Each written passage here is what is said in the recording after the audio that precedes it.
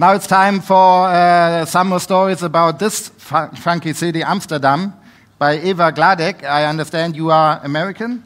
Yes. And you like the city very much, and she is the CEO and founder of Metabolic. Yes, welcome to Ecosummit. Thank you. I think my microphone is off. Now it should be on. Is it on now? No, it's not. Is it on? Number 3, right? Number 3? Is it working? Oh, does it need to be turned on in that? No. Okay. Exactly. Yeah? Yeah. Hello? No. Okay. Now it's working. Great. Yes, I am the founder and CEO of Metabolic. And what I'm going to tell you guys about today is indeed a story of some of our work in Amsterdam. I guess more as a break from all of this heavy business talk and to give you some entertainment. So the title of my talk is Cities, a Leverage Point in Transitioning to a Circular Economy. Where does this work? Where do I click? Okay. I have a lot of slides, so I might click through them quickly. It's mostly photos. And first I'm going to tell you briefly about my company, some intro into why I started this, so global challenges that we're addressing, the circular economy as a solution. It's a really big thing in the Netherlands. The Netherlands is a circular hotspot. Cities as an intervention point, and then some examples from our work here. So Metabolic is what we call a systems consulting and clean technology development firm. We have a very mission-focused organization. We're trying to transition the economy to a sustainable state. And we're organized kind of as a pipeline. So we have 3 divisions: consulting, technologies, and ventures. In the consulting division, we do systems analysis for governments, for large corporates, for sectors. And this is some of the work that we did for a fashion company, CNA, visualizing all of their material streams and coming up with a strategy for how they could be more circular. Altogether, in the last 4 years, we've done around 130 consulting projects for most of the leading corporates in the Netherlands and abroad as well. Once we identify places in the system to intervene, so places where we think we can make a meaningful change, we do our own project development and R&D through our technologies division. So I'm going to talk more about this, but in Amsterdam North, we built one of the first demonstration grounds for circular urban development, so closing water, nutrient, and energy cycles in a local area. And finally, when we find something that's really scalable or successful, we put it into its own company. So we are creating an ecosystem of companies through our ventures arm. And one of our first commercial spin-offs is Spectral Utilities, a company that's focused on transitioning the energy market through plug-and-play smart grid systems, but also, for example, something called the solar transformer, which is a portable energy system. So when I started the company, I was inspired by my own concerns about the environment. I originally was a biologist, and I grew a lot of bacteria, and I saw these exponential curves where they would grow very, very slowly, then shoot up and suddenly die. And then when I was in college, I saw all of these graphs, which show all these different parameters of human health and well-being, all also growing in this exponential way, roughly starting around 1950. And of course, when you dig into that, you see that there's all sorts of drivers behind it, all sorts of global issues. Hunger, poaching, mining, rise in electricity use. That's Black Friday down there in the bottom right, crazy rampant consumerism in the United States. All of these are drivers that are pushing us into these exponential curves. In nature, you know that exponential curves always crash. You just don't know exactly when you're on one. And so I started getting curious, okay, what are the boundaries? What is the safe zone for us to actually deal with this exponential growth pattern? And that's when a very useful study from the Stockholm Resilience Center on planetary boundaries came out, showing that actually we've crossed a lot of key boundaries, like biospheric integrity and biogeochemical flows, so that's the stuff in the red, and we're crossing many more. So we're actually on this unsafe tipping point. So how do we actually deal with all these issues? One of the great sort of models that has emerged for conceptualizing how to solve these problems is the linear versus circular economy storyline. So the way the story goes is that we currently have a linear economy. We take natural resources, process them, and then dispose of them. And in fact, what we need is a circular economy where we're cycling all those resources and ideally keeping the cycles as small as possible. So rather than going directly to recycling, doing refurbishment first, because you're preserving all of the energy that you put into making a product.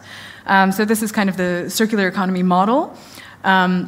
And the big thing, the reason why people have gotten excited about this is that, of course, every time you prevent something from getting thrown away, you're saving a huge amount of value. McKinsey estimated that we can save between 520 to 630 billion euros a year, well, dollars a year, in an advanced circular economy scenario. I'm going to skip this one. So with Metabolic, we did an assessment of exactly how non-circular the economy is right now. This is a picture of all the global material flows in the world for the year 2010. It took a lot of research, like 300 different data sources. And you can see over there, I don't think I have a pointer, but one of the green lines at the very end right there is what's recycled. And this is scaled. So you can see compared to the 330,000 Empire State Buildings of what we extract every year, it's a very tiny amount that we recover. So this is how linear the economy is. So we did an assessment of where do we need to intervene to make the economy circular most effectively. And we came up with a lot of different key points. Two of the top ones are agriculture and cities. And that's why we focus a lot on these two areas for innovation. But there's, of course, mobility, electronics, chemicals, C&D.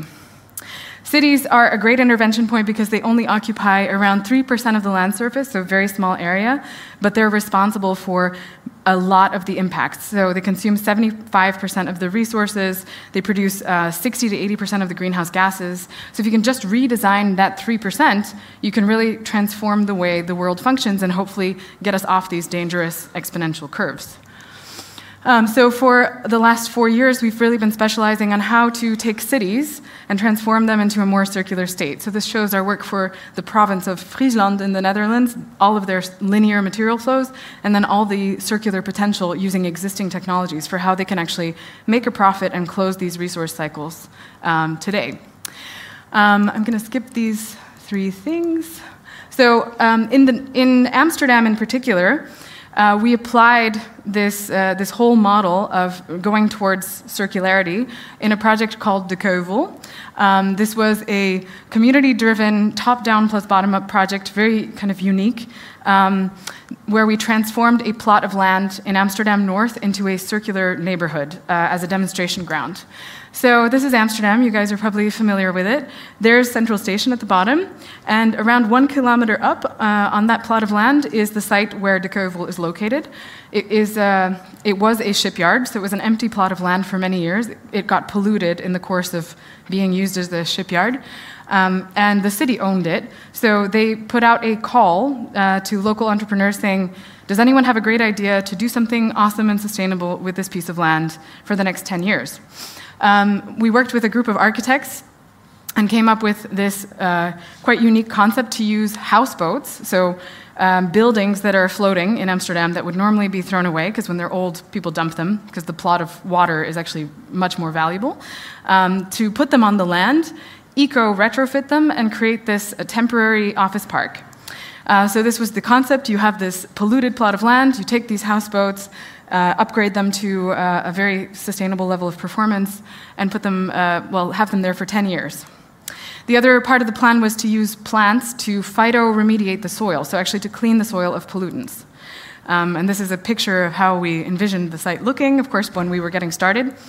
So Metabolic did a whole analysis of the whole system around this, and we really tried to think of how could we make this really a circular showcase. So close all the nutrient cycles, produce all our own energy, do monitoring with sensors, et cetera, like really put all the bells and whistles on it. And we came up with this theoretical plan for how you could do this.